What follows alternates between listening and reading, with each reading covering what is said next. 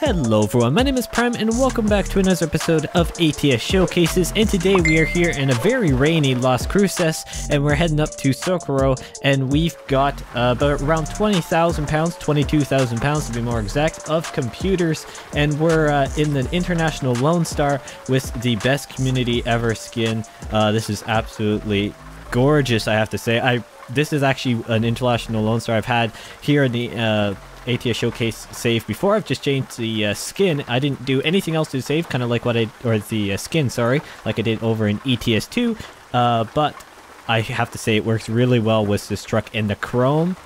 Oh boy, it looks really good. So let's get inside, get this truck started up. Hopefully everyone is doing well, enjoying their Saturday or whatever day this video may find you. I think, let's see, oh no, lights were kind of on. I just want the side lights on.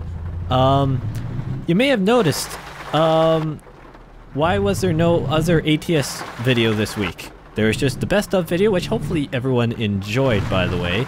And I'll get into that more in a second. And again, we're having wheel issues a little bit. So let's just, yeah, no, I want to get out of here. So let's just kind of shimmy our way out. Simple.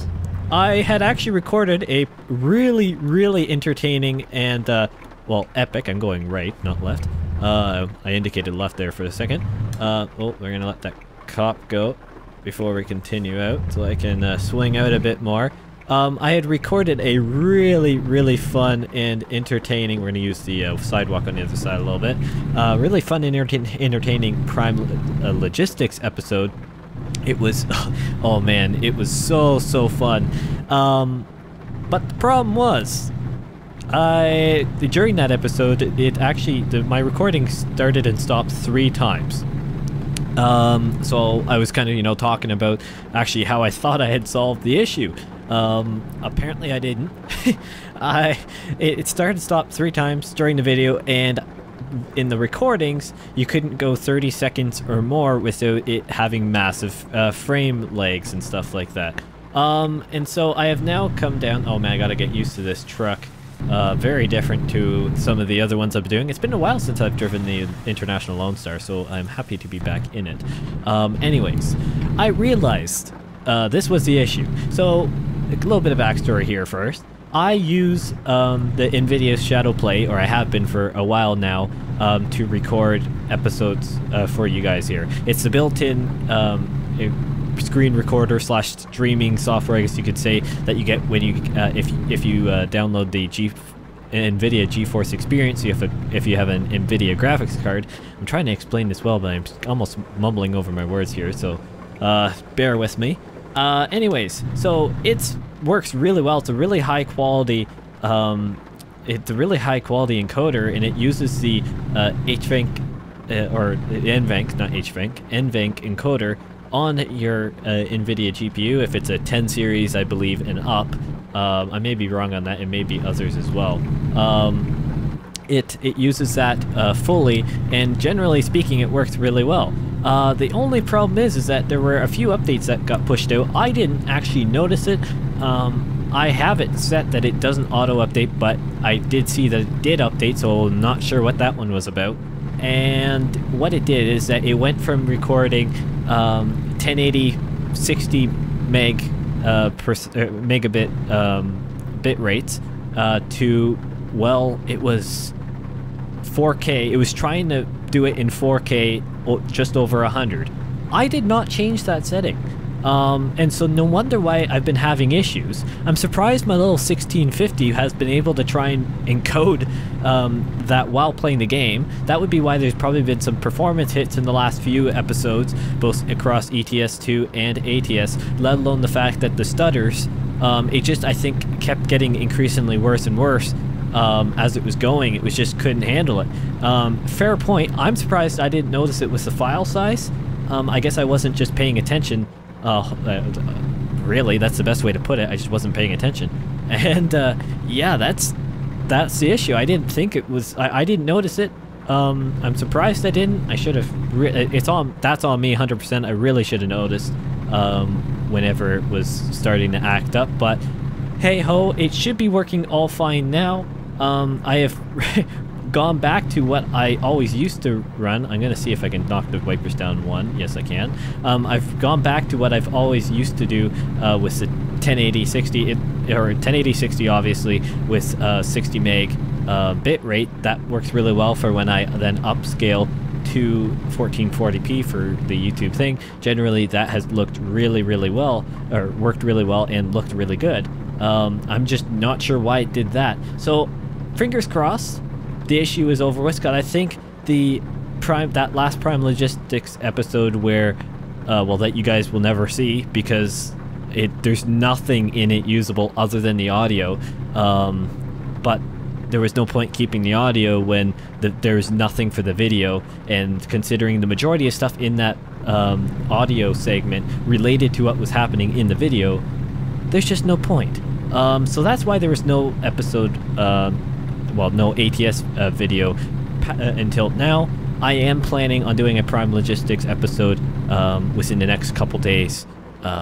For you guys, it'll be up on the channel.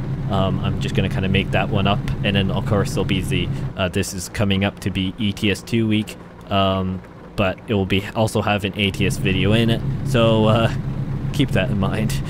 So that's the plan there. I apologize for all the confusion and, well, the technical difficulties. I didn't think that this was going to be an issue.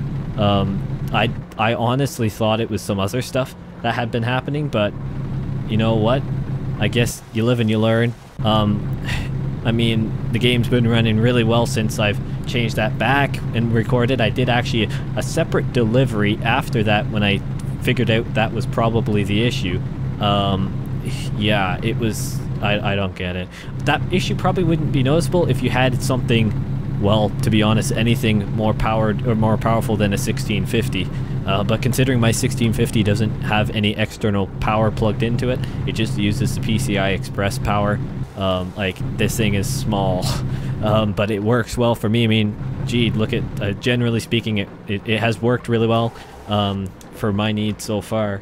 And until the GPU shortage is done and over with, which I don't know when that is, I am just thankful that I have a new-ish GPU. But besides that, thank you guys for holding in there while I try and sort this out. So like I said, everything should be fine, and besides that, I do like this Best Community Ever skin. Now, you guys, probably a lot of you saw the ETS2 video. If not, you should probably check it out. I'll try and link the episodes up in the cards above, but I sometimes forget because I'm pretty busy outside of YouTube stuff. I try and write stuff down and flag it, but oh gee, I keep forgetting stuff. So, I mean, just if not, it's pretty recent on the channel. You'll find it. But I really do like the chrome accents on this International LoneStar. I almost forgot what it was for a second. It does look really good with the skin, so I'll take that. Oh, look at the rain's clearing up. That's quite nice. I'll just kind of do some manual wiping every time I kind of need it there, as the wind kind of pushes the water droplets off. And so I'm gonna kind of because that Prime Logistics episode is quite unfortunate, because like I said, there were many funny things that happened in it. But besides that, I covered actually a lot of topics that people have been asking, because it was a longer delivery, and I actually talked all the way through it, and it was amazing. So I'm going to kind of break up some of the topics here across this episode, and then obviously the actual Prime Logistics episode that will come out within a day or two, or at least that's my plan. I'll record it soon. I just wanted to get this one going so I can kind of maintain my quote-unquote schedule, even though I just completely butchered it. But basically, the one main thing I want to talk about is we've actually got Prime news on 1.41. Yes, I can't believe that we are now... I gotta exit here. That we are now talking about that. ATS and ETS2 have moved so far since I started the channel. I do believe my first Prime News, or like some of that, my first Prime News coverages were actually on the 1.37, I do believe, update. So now we're approaching 4 generations. Oh, good, we've discovered Silkero. Or at least I presume it's, yeah, I think it's Socorro. I think so. Whatever, Socorro. I don't know. I'm gonna just go with it. I can't believe we're hitting almost 4 major updates of ATS already that I've been covering, which is pretty impressive, may I say. But thank you guys so much for all the continued support. It means a lot, and hopefully all these tech issues can be behind me now for a while, and we can get back to kind of our normal stuff. Just a little sneak peek, racing will be coming back, as far as I know, this week. I'm planning on actually doing some Wreckfest, because there was a really good update for Wreckfest that came out, and I'm wanting to do some more project cars. That stuff is going to be starting to integrate back. I'm just trying a few different things. Obviously, that's what I really enjoy, but I am limited by my wheel at the moment. But we'll see what happens in the future. Let's just say that. But besides that, main thing, other than the Prime news, the other thing that I wanted to talk about is the varying types of content and the different ideas I have here for the channel. So, obviously, the best of video, which you should check out, that was a whole lot of fun.